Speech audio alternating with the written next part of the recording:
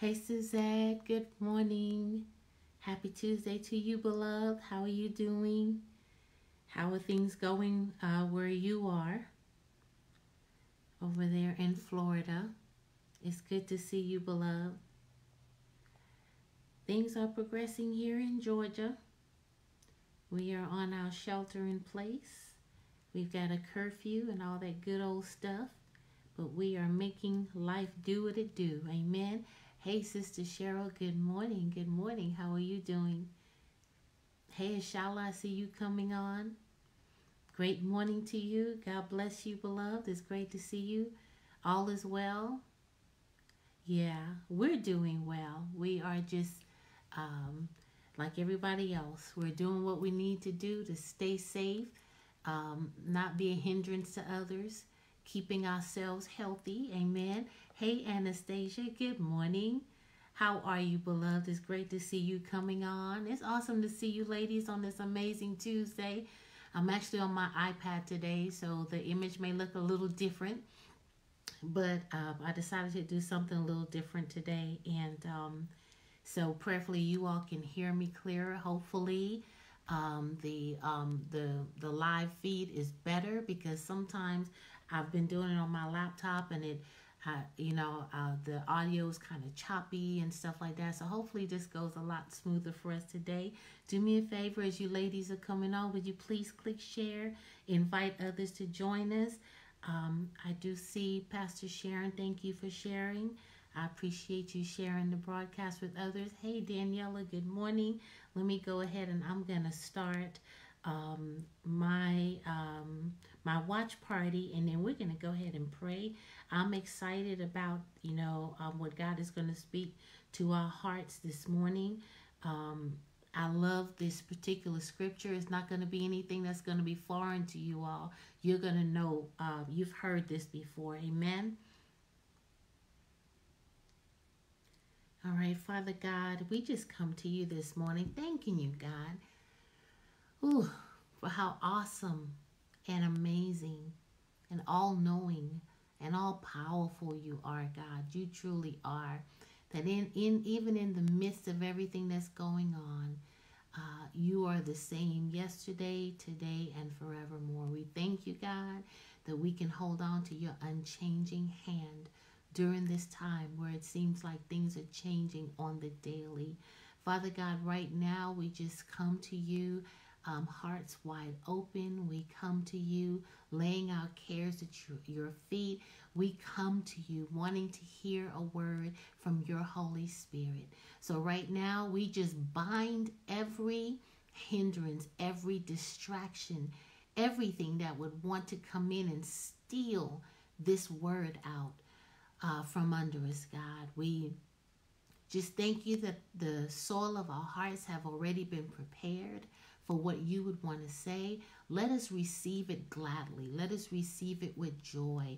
Let us be inspired. Let us be motivated, God, to do whatever it takes to draw closer to you and to walk in the power and authority that you have given to us. I pray for every person under the sound of my voice, whether they're here with us now during our time as an encouragement and prayer family, or if they're listening later, God. We thank you that the anointing and the power that in which this word will go forth will be the same, whether it's now or later. We praise you, God. We honor you, God. We love you, God. We need you, God. So we just say, Holy Spirit, speak to us. Our hearts are wide open. In Jesus' name, amen and amen. Amen and amen. All right, I see a lot more of you on this morning. Hey, Sister Veronica, it's always awesome to see you. God bless you. Hey, Sister Esther, God bless you. Hey, Selena, good morning. Good morning. Hey, Annette, good morning to you. God bless you. Praise God. God is good, y'all, and I am just so grateful for who he is. Hey, Toya, good morning. Hey, Sister Robin, good morning. Sister Pamela, good morning. So listen, if you're flowing with me this morning, say, I'm flowing. Let me know that you're rolling with me this morning as we just go ahead and break open the Word of God. Our scripture for today is Matthew chapter 6, verses 9 through 13. Matthew 6, 9 through 13. If somebody will put that in the chat for me, I would greatly appreciate it. That's Matthew 6, 9 through 13. Hear the word of God. And Jesus answered the disciples, this is how you should pray. Hey, Sister Irene, good morning. Thank you for putting that up, Sister Suzette. He says, pray like this. Our Father in heaven, hallowed be your name. Your kingdom come. Your will be done on earth as it is in heaven. Give us this day our daily bread, and forgive us our debts as we forgive our debtors. And do not lead us into temptation, but deliver us from the evil one. For yours is the kingdom and the power and the glory forever. Amen and amen. Hey, Samaya, good morning. Hey, Sister Teresa, good morning. Hey, Jeanette, good morning. Good morning. So this is the prayer that Jesus gave to this, shared with the disciples when they asked him to pray. And this morning, I want to talk to you from the topic, the perfect prayer. Somebody say the perfect prayer. The prayer that gets to the heart of God. The prayer that lacks nothing. Listen, think about it, right? Hey, Sister Karina, of all the things, listen, of all the things that the disciples asked Jesus to teach them, it was to pray. Isn't that amazing? Listen, they saw Jesus do so many things, right? And yet they didn't say, Jesus, teach us how to heal people, right?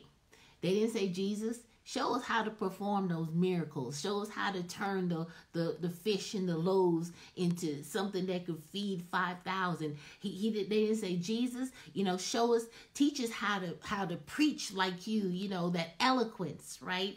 Jesus, teach us how to be a mind reader, because the Bible tells us that Jesus was reading people's thoughts, right? But think about it. Of all the things, right, Venus, it is amazing. Of all the things that they watched Jesus do so many things, but of all the things that they asked Jesus to do, to teach them, they asked Jesus to teach them how to pray. And I am amazed. Let me tell you why I'm amazed at that. Hey, Sister Regina. Hey, DeMonica. I'm amazed at that because even today, when we say that we are trying to be like Jesus, right? It's amazing the things we place emphasis on. Let me just break that down for a quick second. It's amazing that when we talk about being more like Jesus, hey, Sister Edna, that we are not focused on praying like Jesus as much as we are trying to perform the miracles and trying to give those speeches that are, oh, help me, Holy Ghost, that are convicting and transforming. And I'm not saying there's anything wrong with that, but what I'm saying is we need to get to the priority of the matter, that Jesus knew that the priority was prayer, because prayer is what kept him in deep, intimate communication with his Father. Can I say that again? That it was prayer. It was not fasting. Help me, Lord. It was not being the head of the worship team. It wasn't being on the usher board. It wasn't having the title. It wasn't those things that causes us to be more like Jesus. It is our prayer life. It is our deep connection with God. It's our ability to pull away from everything else and be in the secret place and not only talk to God, but listen, but hear from God. And I'm going to tell y'all something right now with everything that we are going through. If there was ever a time to be able to hear from God, it's now. Don't y'all get it twisted about this coronavirus, that it is anything more than God really trying to get our attention. And I say our, I'm talking about his children. I'm not talking about the world, because God knows how to get the attention of the unbeliever. It's those of us who say we love him that he's having a difficult time connecting with. Isn't that something? And so the disciples, all that other stuff that they saw Jesus do, all that stuff that, oh my goodness, that amazed man, they didn't care about what amazed man. They cared about what amazed God. Oh, listen, you understand what I'm saying? See, our prayer life, our intimacy, now that's amazing to God. But all that other fluff and all that circus and all that performance and all that stage life and all the followers and all the likes and all the comments and all that stuff. See, that is what amazes man. But the disciples wasn't going after what amazed men. The disciples wanted to know, how can we amaze the heart of God? How can we get closer to God? How can we tap into the power of God? See, right now, while everybody else is acting like they done lost their minds, you and I as believers have to say, God, I see what's going on out there, but I need to be in the secret place so I know what's going on in your heart. God, show me what's grieving you during this time. Show me what you're trying to do during this time. Show me what you're trying to say during this time. Teach me how to pray. That is so powerful. So they didn't care about the fact that Jesus was an eloquent speaker and that they didn't care about that. They said, we want what keeps you close to the Father. And if you and I want to be like, if we want to know what pleases God, if we want to do what pleases God, then we need to know how to pray in a way that gets, that gets God's attention. What gets God's attention, what doesn't get God's attention is our traditional prayers. Can I just talk to a few people right now? What doesn't get God's attention is our drive-by prayers. Can I just say that for a moment? I'm talking about the little dab of do you prayers, right? The prayers that we just kind of pull in, like we're stopping at Wendy's and we don't even put our car in park. You understand? We keep it in drive or we put it in neutral because we really don't plan, help me Holy Ghost, we don't plan on staying there too long. We just want to stop just long enough to place our order.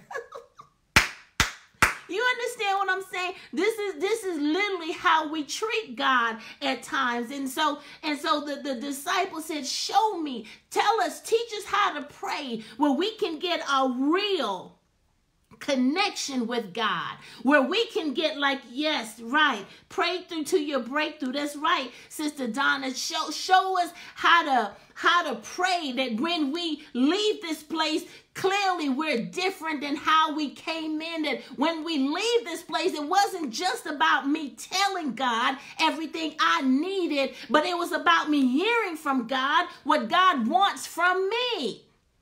Am I talking to anybody this morning? This should cause us all to reflect on what our prayer life has been, even through this situation where some of us are going to God and telling him about the coronavirus as if God don't know. What we need to be doing is telling the coronavirus about God. Can I say that again? How are you going into your prayer time, even during this situation right now? Don't get it twisted. God knew. So we should be, God, Jesus, teach us how to pray. Show us how to pray in a way that it makes God stop everything he's doing. Go, hold up. Jeanette's praying. Hold up. Donna's praying. Hold up. Wait a minute, angels. Y'all pipe that down a little bit. Danielle is praying. Hold up, angels. Wait a minute. I need y'all to stop talking to me. It's Charlotte's talking. Anastasia's talking. How can we pray that it causes God to stop everything else and incline his ear to what we have to say? That's what I'm talking about. The perfect prayer. And listen, I coined it the perfect prayer, right? Not for the purpose of reciting it. Let's understand that.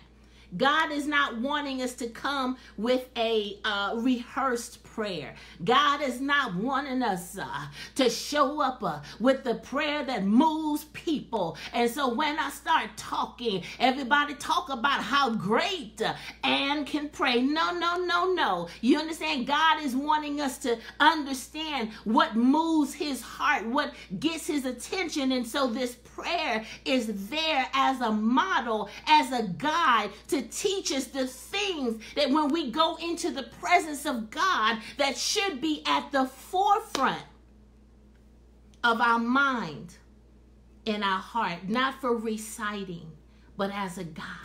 So a couple of things. What is this prayer teaching us, right? And that is our posture. Somebody say, my posture of prayer, my purpose of prayer. You understand? Because some of us have lost when we go into prayer, we don't even recognize why we're there. We don't realize the power of what we do during that time. Listen, our time of prayer is not like any other time that anything else we do throughout the day. So God, help me to understand the posture in which I should enter into your presence. What are the things that should be at the forefront of my mind? What is my purpose for asking you to just take your attention from running the whole world and to turn your attention upon me for the time that I'm in your presence? A few quick things I want to share with you. This is the model. This is the guide for how we should enter in. The purpose for when we're saying, Daddy, can you pay attention to me for the next 10 minutes? For the next 15 minutes. And can I tell you something? If we are able to get down this model of prayer, then that means you don't have to pray for 2 hours. Now listen, ain't nothing wrong with praying for 2 hours if you are led by the Holy Spirit. But what I'm saying is sometimes we in there for 2 hours and the purpose for our being there hasn't even really been identified. You hear what I'm saying? My posture, my purpose. The first thing Jesus says when he teaches them how to pray is that we start our prayer with adoration. We start praising the person of God. Can I talk to you for a minute about the person of God? I'm not talking about the blessings of God. See, that's what we have to learn to do. Is oftentimes we're busy seeking the hand of God, but we need to be seeking the face of God. Somebody say, I need to seek the face of God. I need to look for the character of God. I need to praise who he is, not what he can do for me. I need to go in with adoration over the fact that he is faithful, even when I'm not. I need to go in with adoration over the fact that God is all-knowing, even though President Trump and all the surgeon generals and the CDC may have just found out about the coronavirus, but God already knew. I praise you, God, because you know the beginning from the end. You understand? We go in with adoration. We go in with all the love in our hearts for our Heavenly Father. And so Jesus says, when you start off your prayer, before you start asking for stuff, before you start complaining about stuff, before you start whining about stuff, go in and talk about the goodness of God. Our Father, hallowed be your name. He says, go in praising the person of God. And then he also says, help me, Holy Ghost. He says that we go in praying with submission. Somebody say, I need to go in praying with a heart of submission, surrendering my will to his will. See, again, we're talking about being like Jesus. We all know that when Jesus went into the garden, as he went in, and he didn't lie about it. He said, you know what? Father, I'm not going to lie. This cup that's before me is bitter. Some of y'all know that prayer I'm talking about. God, I ain't going to lie. I'm in here here. I'm about to praise you, but I'm not gonna lie now. This spouse of mine, this child of mine, this boss, the fact that I don't have no job, my bank account, you understand? If you would just fix this situation, and if you would just help me to avoid that person, and if you would help me. But then Jesus said, but not my will, but God's wills be done. God's will be done. He says, go in and pray, surrendered, submission. Listen, open. Don't leave your agenda at the door. That's what he says.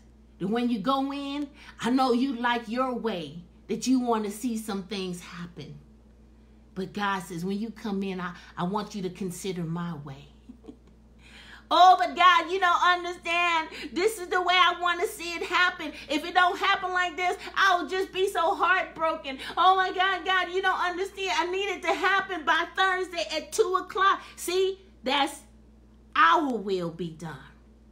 Jesus says, go in and pray, Lord, not my will. You know why? Because God sees the big picture. Somebody say, God sees the big picture. He sees the full picture. And so for us to be praying our will when all we see is just one piece of the puzzle in the whole completed puzzle, that's foolishness, right? So we say, God, since all I can see is just this little section, all I can see is just this page in my whole book, God, all I can see is just this little moment in time.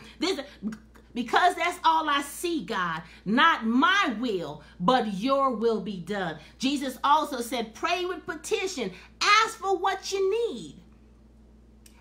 Somebody said, well, Sister Ann, why do I need to ask God if he already knows? Because God want to make sure you know. Sometimes we act like we don't need nobody. We don't need no help. We don't need no, you understand? God says once we are honest, come on somebody. I know you're superwoman, but you need to put your cape away for a second. I know you're super dude, but you need to lay down all that. You understand? God says, I just need you to be on the same page with me. Recognize that you can't do it without me. Recognize that you need me to intervene. Recognize that you need me to change the heart of that person. Recognize that you need me to provide for you. Recognize that you need me to open that door because you've been trying to open it, but you ain't been able to do it. God said, now that you have come aligned with my plan, now that you have asked what I've been wanting to give you, we are on the same page. Somebody say, God, help me to be on the same page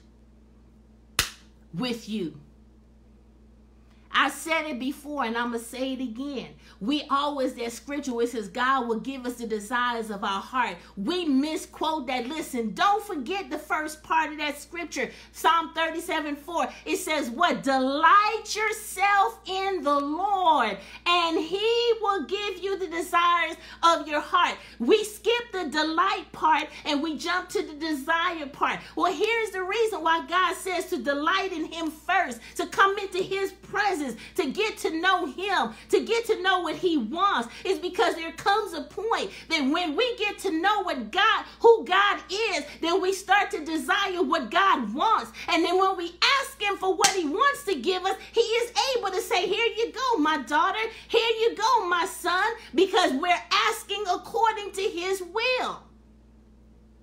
So we're asking for what we need because the scripture tells us, the Bible tells us that God says, for I shall provide for all of your needs. And listen, here's one more thing. When we're asking for what we need, we got to make sure it's a need and not a greed. Can I say that again? Because sometimes we going in and our priorities are all off. You understand? Sister girl, brother man, you single right now and you going into prayer and all you're asking God for is your spouse. Have you considered taking some time to ask God to grow you into the woman, to grow you into the man of God that you need to be, so that basically what will end up happening is that you will attract who you have become? Instead of asking God to perform some miracle and send a godly person and you are not yet there. Okay. So we start with adoration, y'all. We praise God for the person of who he is. We pray with submission, our surrendered will. We pray with petition. We ask him for what we need. God wants to know that we recognize our need for him. We pray with confession, y'all. Seeking forgiveness. Listen, I know some of us, you ain't murdered nobody. You didn't, armed robbery. You didn't, you understand? Because we can point to a lot of those big things. Well, I ain't doing that. Well, did you talk about somebody? Did you think something bad about somebody? Did you exercise the spirit of pride because you feel you don't need nobody? Did you gossip? Did you lie on somebody? See, all of that stuff, we tend to think that those stuff God turns a blind eye to. But can I tell you, beloved, that sin is sin is sin? Can I get an amen on that one? Sin is sin. Stop comparing your sin to somebody else's sin who, listen, your sin that don't nobody else know about to the other person's sin that somehow came out public, so everybody talking about them, but don't nobody know about your stuff, and thinking that because don't nobody know that you don't have no reason to confess it, that you don't have no reason to ask God for forgiveness, that you don't have no, come on somebody. So we always want to make sure, God, I know clearly the things that I be needing to ask God for to forgive me. Sometimes it is just a bad attitude. Sometimes I'm not gonna lie. As much as I love y'all, and I come on here and I preach the word of God, and I love y'all very much. But there are some days I can be like Jonah. God, I love that ministry, but I really don't feel like going today, God. Like seriously, I don't feel like going. You know why? Because it's all about me. You understand? And I have to repent. You understand? There are times that, my husband and I may have a conversation, and I know he's speaking by the power of the Holy Spirit, but that don't change the fact that I done rolled my eyes because I didn't like what he said, and I got to repent because I've asked God for a leader, and I thank God for the leader husband I have. He leads with love. He leads with confidence. He leads with just gentleness. He leads with that. And so you understand? So when my husband is leading and I want to get the little rebellious moment, I gotta confess that before God. I'm just putting, listen, if y'all don't have to put yourself on Front Street, I'm putting my own self. You heard that sound? That's the bus roll. I threw myself under the bus. You understand what I'm saying? So y'all don't have to worry. I ain't going to pick on y'all. I'm just telling y'all the truth about me, that every single day there's something I need to ask God for to forgive me. God, I repent. I shouldn't have thought that. I shouldn't have said that. I shouldn't have responded that way. Help me, Holy Ghost. And then Jesus says, pray for protection from the evil one, from the temptation, from the traps, from the snares, from the schemes, those things that before you even woke up this morning, the enemy already has some stuff lined up for you. And so when we go into prayer and we pray like that, we're praying and calling in the favor and the protection and the hedge of God. Father God, help me. Help me against the temptations, the stuff that I've been struggling with. That I can't even pretend because I know it's a struggle. If I get that phone call, whoop, I'm gone. If I get that text, I feel some type of way. You understand? Father God, help me. And by the way, the forgiveness thing, I forgot to say, it goes two ways. Not only say, God, forgive me, but give me the strength, Father God. Help me to forgive those that they don't even, like Jesus said, they don't even know what they do. Man, Sister So-and-so, she got so much attitude. That attitude has become a part of her. She don't even realize that she just as mean as a junkyard dog. And God, I'd like to someday give back mean for mean. But, okay, God, I'm praying this prayer this morning. Forgive me as I forgive Sister So-and-so. They talked about me so bad. They did me so wrong. Oh, man, they really hurt me, God. And then I got to see the picture of the Lord, of Jesus hanging high on the cross where he says, Father, forgive them, for they don't even know what they do. Jesus was asking forgiveness for people who persecuted, who killed him. Man, if Jesus can do that, how much more? I don't want to ride that horse too long. Y'all understand what I'm saying?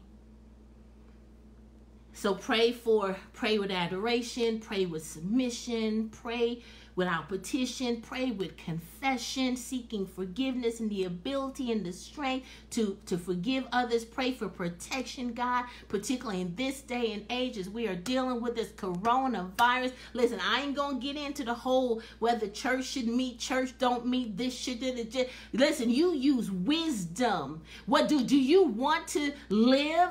Do you want to not be a hindrance to others? Do you want to do what is responsible? Don't think that you are faithless because you are following the guidelines. Don't think that you lack faith because you are being obedient to the authorities of the land, which, by the way, if you read your Bible, it says that all authority has been given by God. That's all I'm going to say right there. And finally, Jesus says, listen, pray with affirmation. Remember how the prayer ends? The prayer ends by saying, for yours is the kingdom and the power. We can brag on God at the end of our prayer. God, you are so powerful. You are all knowing. I think yours is the kingdom, God. My life is yours, God. My family is yours, God. My marriage is yours, God, because you know all. You are powerful. You are all knowing. You are all loving.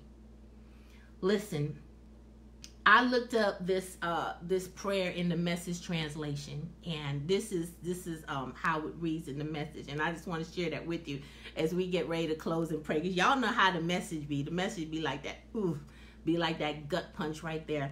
The Message says, listen, y'all listen to this with your spiritual ears.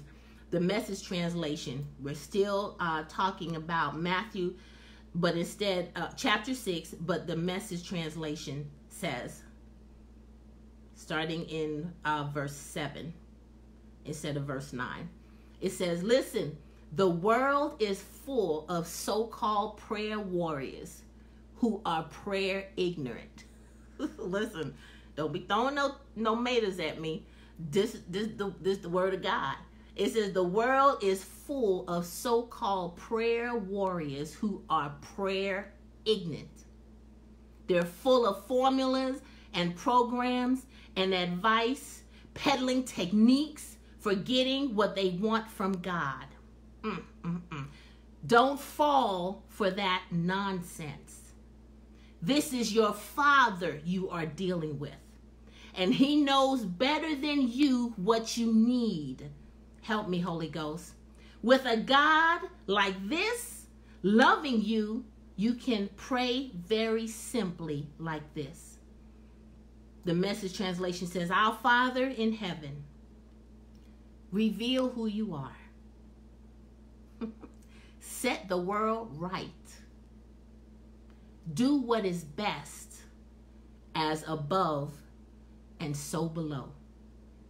Listen, keep us alive with 3 square meals. That just goes right to it right there. So you understand, what are my needs? 3 square meals. Keep us forgiven with you and forgiving others. Keep us safe from ourselves and the devil. Oh, I don't have time to get into that right there. But it says keep us safe, not just from the devil, but from ourselves. I don't know about you, but there are some times that I can be my worst enemy. It says keep us safe from ourselves and the devil. It says you're in charge. You can do anything you want. Have you ever prayed that to God? God, you can do whatever you want. Ooh, I may not understand it. It may not even look the way I thought.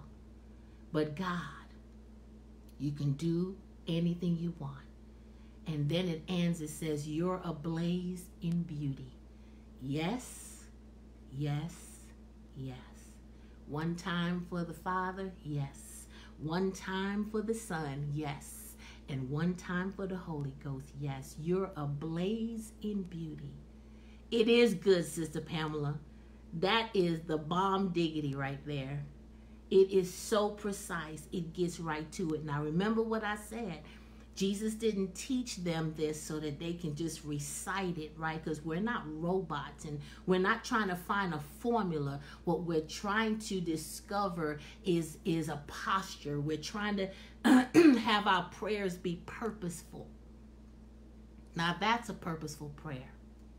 So it is my prayer right now in the name of Jesus, where we have the Holy Spirit has lovingly convicted us. And I've said to you all, don't let the devil turn this time into condemnation. We bind that spirit of condemnation. You understand? We're not going to receive that. Jesus says, I didn't come to condemn. I came to save. You understand? So we're not being condemned right now. We are receiving, for some of us, conviction about the way that we are praying, the purpose that we go in and seek the face of God. Some of us are receiving confirmation that we have been going in right. And so you just keep doing what you're doing, baby. You understand? But for those of us that we recognize that we need to shift some things in our prayer lives, I pray that you receive this lovingly this morning, because all the Father is saying is, listen, I want to hear from you.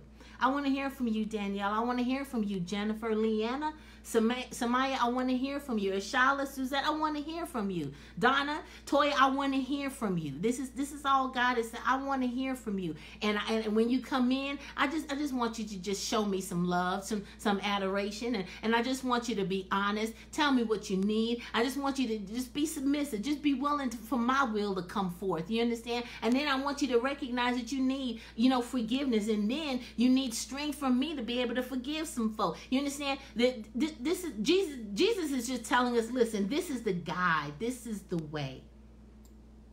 When we go in, this is the heart, this is what touches the heart of God. That's right. Hallelujah, Sister Pamela. This is what touches the heart of God. So Father God, right now we come to you for those of us who need to repent before you for making prayer into something that's more about us. Forgive us, God.